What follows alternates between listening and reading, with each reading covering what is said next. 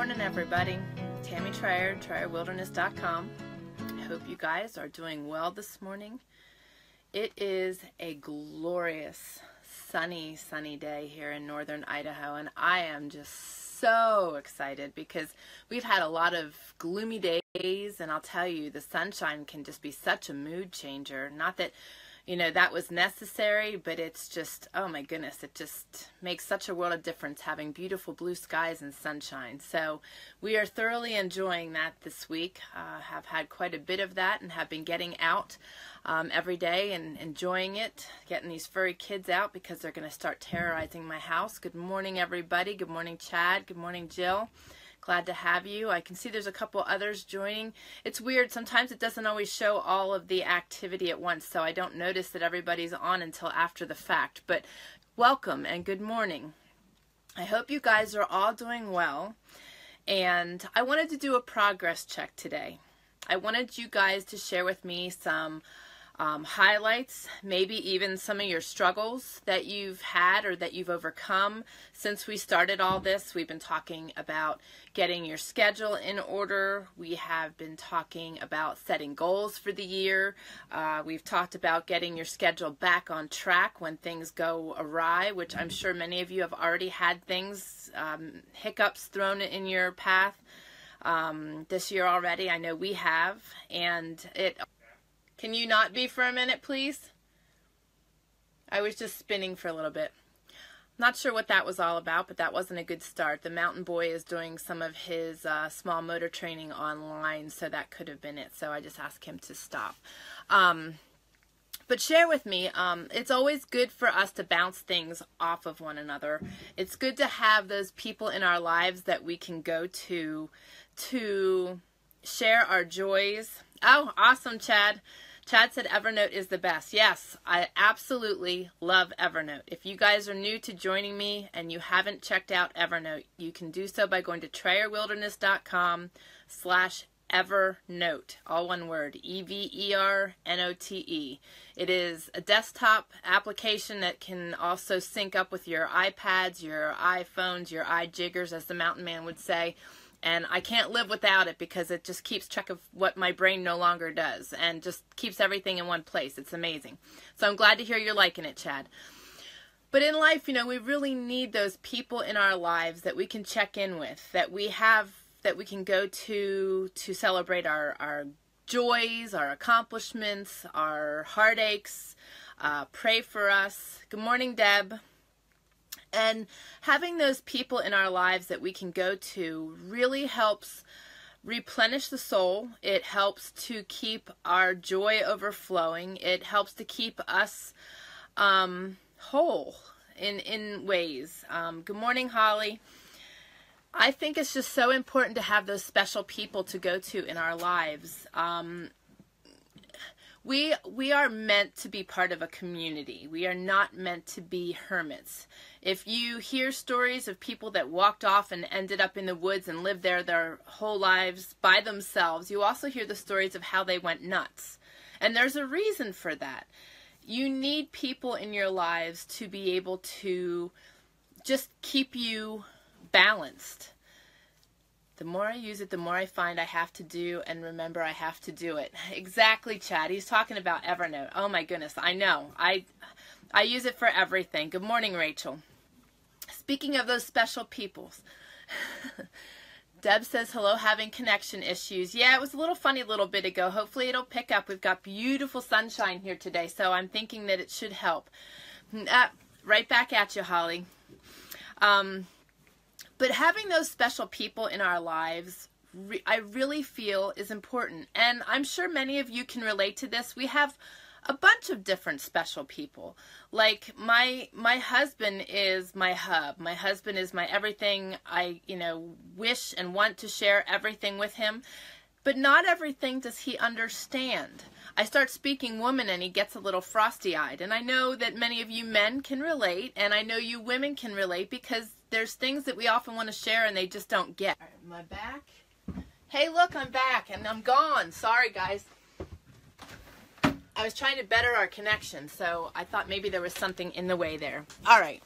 Oh, very funny, Jill. Jill said, what, I'm not supposed to be a hermit? Well, we often are sometimes too, but that's part of why I'm discussing this today, is because we went out Sunday and spent time with some friends and went to church since we were able to get out, and it reminded me the importance of not being shut in all the time. So yeah, I'm sorry guys, it paused twice now on me, so hopefully now that I've made this adjustment we should be good.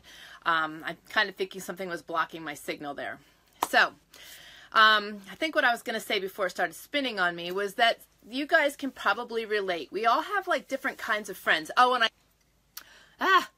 it's fighting with me today. I'm not sure why. I was actually saying before about men getting that glass and women trying to share things and women understanding because there's things they want to share. You know, it goes back and forth. Women talk, you know, women, and men talk men, and we get confused. So it's nice to have same-sex friends that we can communicate with. So you guys, it's good to have your buddies, and us women, it's good to have other girlfriends that we can chat with and bounce things off of.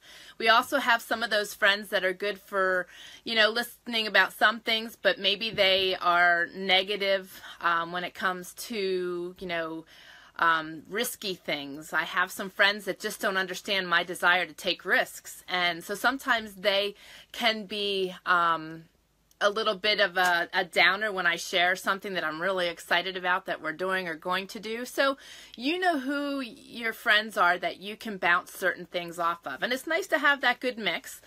Some of them keep us centered and balanced and out of trouble when we do get a little bit crazy, but it's important to have those friends. It's also important to remember to get out and have community. Now, Jill had just mentioned what she's not supposed to be a hermit, and we do tend to be hermits. We have chosen to live back in, away from the hustle bustle, and we get stuck back here sometimes, and sometimes we just choose to be back here and don't necessarily go out. Well, we also, in doing so, living this way, have grown over the years. We already didn't like large crowds, but as we age, as we are out here longer, crowds become even more and more difficult. And since my illness, it's too much. So we like to have community in our own little way, and we invite our friends back here. We'll have a fire, we'll have a meal, we'll go out for the day hiking, which reminds me, I so wish I could take you guys with me on my hikes right now. It is just so gorgeous out. I've got to figure out a way to do this that I can incorporate my hiking video with you guys, because I'd like to go do some shelter building and looking for antlers and things, and it would just be so much fun to take you guys with. But anyway, we bring friends back here and we enjoy our own little community, and you know, you got to learn what works best for you. One of the very important communities that we enjoy heavily is our church, and being a web designer, I did help with the church's website and got them on iTunes. I have to admit and be honest, I had ulterior motives, because that way we can listen to church from anywhere if we can't get out of here. So, oh, Pat Kenny, I just saw you pop across my screen. Good morning, sir. I love you. But being able to participate in church, be a part of that community. If you can't get out, have means of having that community in your home. You know, we do church at home a lot in the wintertime. It's just not easy for us to get in and out, and oftentimes the roads between here and there are pretty sketchy, so it's just safer and smarter. But there's also a lot of local communities available to you guys. And last week we were talking about using these winter months to educate ourselves, to whether it's on preparedness, whether it's on homesteading, gardening, whether it's just a hobby you enjoy. It doesn't matter what it is, but instead of sitting like a rock on the couch and just watching senseless TV, there's so much that we could educate ourselves on, and so many new skills we could learn, so many things we could do to just de-stress, enhance our lives, whatever you want to call it. I just find educating in whatever fashion just so rewarding, and that's why I suggested using the winter months, because for me that's my more or less my downtime. I'm always busy, but it's my downtime that I am enabled to do things like that. Chad says, good for you guys for still doing a house church when you can't get out. Yeah, Chad does the same thing. Yeah, it's just, I can't not do it anymore, Chad, because it's just, I feel there's such a void and something so missing when we don't do that. And we've just really, we've seen so many miracles and have had so many blessings over us over the last couple years. It's just, it's part of our day-to-day lives too. So it's just an amazing lifestyle. But in addition to, you know, taking on things of your own, learning how to do new skills through YouTube or classes, which reminds me, TrayerWildernessAcademy.com is almost live. I am so excited. When we are done here, I'll be working with my virtual assistant, and we will be testing out some webinars and getting everything in place. So before the end of the month, Trayer Wilderness Academy should be out there. So if you have not gone over there and checked that out and subscribed to our waiting list, I encourage you to do so. We will have a lot of really beneficial things going on there, and I'm just so excited. So TrayerWildernessAcademy.com. But also, locally, there's a lot of things available to you guys. There's the 4-H, which does a lot of things. My virtual assistant is involved, and so is a dear friend of ours in Pennsylvania that's involved heavily in the 4-H, and they teach so many things. And I feel that's a great resource for our children, is to get involved in the 4-H. It's also a place for adults to get questions answered. There's also your county extension offices. Locally, our county extension teaches canning classes. They teach plant identification, I believe. They do all kinds of things. They will check your canning equipment. So if you're out and about and you find a canner at a thrift store, they will check the seals and the gauges to make sure they're working right. So your county extension office is a great resource. They can also direct you to people that maybe could educate you on certain topics in the area. You know, like maybe a farrier or maybe a blacksmith or whatever it is you might be looking for. The other thing to keep in mind is that the local colleges also do a lot of free classes, which I was not aware of.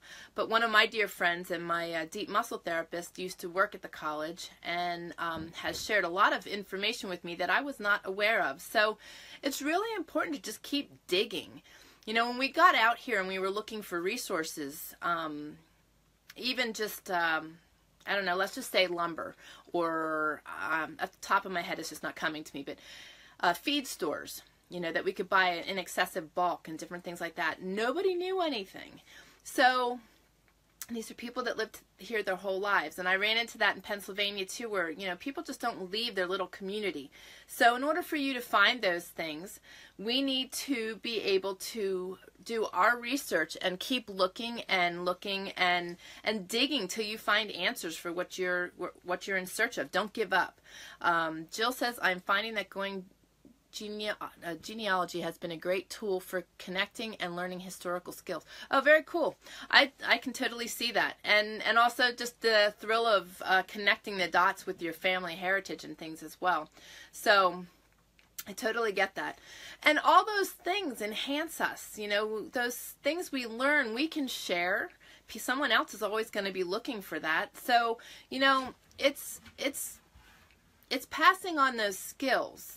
And right now, that's what we're trying to do with our academy, is harnessing all of those old skills that would otherwise get lost in one place so that people can learn them. Because honestly, without those skills out here, if everything were to fall apart, we could keep going. And that's what we want to teach people, you know, so that you have the skills, whether you use them on a regular basis or not, you still know what they are. You still have them in your arsenal. You still know how to utilize them.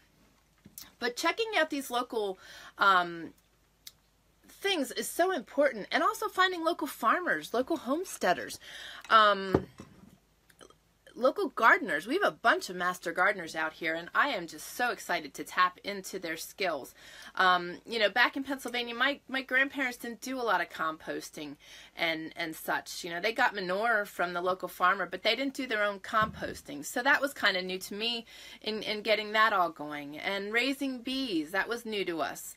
But I love all these skills. I love being able to tap into this. Here's a thought for you guys that I bet you didn't think about.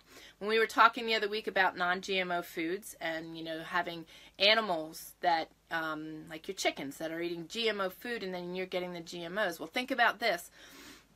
I mentioned this to a friend a couple months ago.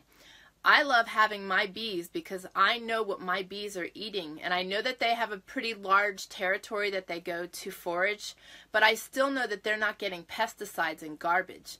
Where with the local honey organizations that have their hives set up along the roads and in the towns, that just makes me a little nervous because I know that those bees are foraging all kinds of toxicities where mine aren't. So there's just so much wholesomeness in the way we live and the way we choose to live. And that's why we want to share that with you, because there's just so many benefits to knowing things and learning how to raise bees, because bees are on the decline. So if we can all tap into something like that and raise our own honey, which is very costly really, it's like $50 a gallon out here. And so to be able to save that money and have that skill, you know, it's just all those skills, crocheting, knitting, blacksmithing. And when I was talking about things last week, guys in general, there's so many other skills that you guys can tap into. Chad likes to wrench, you know, and that's what Mountain Ben did. You know, he was a motorhead, he was a diesel head, he liked to dig into things. And those are skills that are priceless on a homestead. Like I've told you many times with my mountain man, he is just such the MacGyver. He makes things just on the fly. He sees things in such a different way than I can even fathom. It's just really cool. Like when you see in a movie how you see the, like just say for instance a Terminator, and he has a computerized behind the eyeballs and it's flashing and he's registering and calculating all that stuff. That's what I imagine my husband looking like from behind, or from within that melon of his. So anyway, went off on a bunny trail. But I want to just encourage you guys to have a community, to share your knowledge, to gain knowledge from as many people as you can. I just love sitting down with older people and just totally sucking up their knowledge and their stories. There is just nothing more priceless to me, and we're starting to lose out on that opportunity, guys. So don't miss that opportunity if it's still available to you. And Jill, I wanted to thank you because you inspired this week's class, because last week after class, Jill messaged me and shared a whole bunch of stuff with me that was actually very priceless to me, and very fitting, by the way, Jill, because it was something we were looking for and I didn't even mention it. So that was really cool. Divine intervention there. And many of you have shared your knitting patterns with me. A woman from church just shared some knitting information with me. And she also makes pine needle baskets, which are absolutely out of this world. And she does classes on it. So I'm going to be learning how to do that before long too. There's just endless things we can do. But having a community and knowing where to find your resources and finding resources that other people may not have. Like I said, there's master gardeners out here, there's master canners out here, and I have to believe there are many in your area too. It just may require you to look. You might have dairy farmers or goat farmers or whatever is going on out there in your area and whatever you're trying to learn. Copper shingle maker, metal work for wood stoves. I have all the antique tools too. Oh, that's so very cool. Yeah, we love having the old tools, and that is so awesome, Jill. What would happen if this small group of people could do if we all got together? We all have been blessed with things. It would be endless. It would. And that's just it. And that's what I like about this community that we have going. So today, guys, feel free to share links for things that you've done, things that you've found that have enhanced your life. You know, and it doesn't have to be right now, but later come back and share something. And when the Trayer Wilderness Academy is live, we are going to have a forum available in there where we can do this on a regular basis. So that's the point of our community being started, or our academy being started, is to create community. And last week I was mentioning how God has blessed us, and Chad, thank you. You just inspired that thought to mention that. God has given us each a gift, and many of us are looking for what we are supposed to be doing in our lives. Many of us are still seeking that. I feel like I have found that for me. I know the mountain man still seems to be searching in ways. I see what his skills are, but he's still looking, and maybe you are too. And in 1 Peter 4:10, God has given each of you a gift from his great variety of spiritual gifts. Use them well to serve one another. So, you know, where we may have one skill, and that is our gift, and to be able to share it with someone else and vice versa, that's how we enhance ourselves. Plus, that's where bartering comes into play too, where one of our skills may enhance another's, and another may be able to help out another. There's just, and that's how our ancestors lived. That's how they functioned. That's how their lives were simple and pure and less chaotic and less rules, because it was just, I don't know, it was just such a more wholesome time, and that's what I would love to see our country go back to. I don't know if that will ever happen, but I'd like to hope so in some way. Jill, you said, yes, a cooper. A cooper is someone who makes wooden and stabbed vessels. Yes, my husband makes wooden spoons too. I just read it wrong, and it's hard when the comments come up. I'm going to see if I can see the whole thing here. She says cooper work includes casks, barrels, buckets, tubs, butter churns, hogsheads. Yes, all of those things. And that's something that would be so awesome. I love the old cast iron, and we have a huge kettle.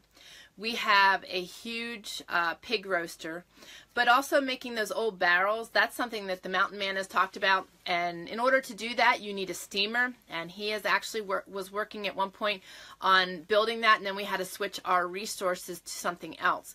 So being able to do those things, having those tools, and that's the key too right now, is having those tools. It's hard to find some of them. One of our okay, it was spinning again. Sorry about that. One of our affiliates and sponsors is Lehmans, Lehmans, apostrophe S. It's Lehmans.com by going to TrayerWilderness.com/Lehmans. You will see a lot more of them. They have a lot of replicas of the older tools, which is very priceless, because a lot of the older tools are harder to find or gone. And I typically go to try to find the old ones first. I find them in antique stores, auctions, yard sales. And then when we can't find them there, we go to Lehmans for those tools. And it's great to have a resource for those tools when you can't find them, because having those tools on hand and having those tools available to do these old-timey projects makes it even more priceless when you're doing it and utilizing the old tools. Also having them on hand moving forward is another resource. So, but this is all what was on my heart today, as far as community, sharing the joy, sharing your knowledge, and sharing your joy is part of this too, guys, because oftentimes when you have a skill that you are good at, you're excited and you're sharing your joy. And through sharing that process, you're sharing your joy with somebody else. And like I've said a lot, there's a lot of hurting people in this world, and sometimes you just don't know how you're going to touch people's lives. And sometimes by simply sharing your knowledge and sharing your skills. And thanks for joining, Jill. And thank you, Rachel. Love you, girl. So just, they all go together. It all blends. Community, sharing joy, sharing knowledge, sharing skills, and just sharing of one another and sharing of our hearts is just so important, and builds strong relationships, strong people, and makes us warriors in ways. It helps us to keep pushing forward sometimes when we can't. We may be in a bad way, and in sharing our knowledge, it may bring out some of our joy and rekindle some of our own joy. So it's just a constant cycle, and I think it's a positive cycle, and I think it's one that we need to focus on. So guys, I need to jump off of here. I have another meeting, but this was awesome. I thoroughly enjoyed your company this morning, your time as well, because I know your time is just as valuable. Chad has just offered that if anybody needs prayer, to please PM him through Facebook. He is one of my very big prayer warriors. And guys, I'm just going to say a quick prayer for the rest of your week. Dear Jesus, I just thank you for these people joining me today. Just bless our audience. Wrap your arms of love and health and healing around them. And Lord, just strengthen them for their journey and their walk in any valleys they may be in or heading into. And just help them have the